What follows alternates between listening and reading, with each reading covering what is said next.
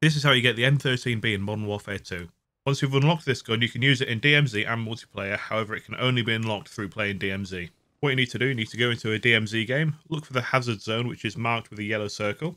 It can be in many different places, there is not one set spawn on the map for this. In the circle there will be lots of bots, both armoured and not. There will be a high value target called the Chemist, who is carrying the M13B. He's very powerful and has a lot of armour and health, so make sure you have plenty of armour plates and ammo. Be sure to equip a gas mask if you have one. If not, enemies inside the yellow zone will drop them upon death. Drag it to the area as soon as possible. There will be many teams going for this because you can only get this once per game. The Chemist will be wearing a yellow hazmat suit. He'll be around the centre of the circle. If you can sneak up on him and get the drop on him, it'll make your life a lot easier. Upon death, the Chemist will drop the M13B. You simply need to pick this up and extract with a gun and you will have this unlocked. With the amount of people trying to unlock the M13B, and there's only one spawn per game, don't expect it to get on the first try as it'll be highly contested. You need a little bit of luck. The closer you spawn to it, the easier it will be. If you found this video useful, please like and subscribe for more content like this.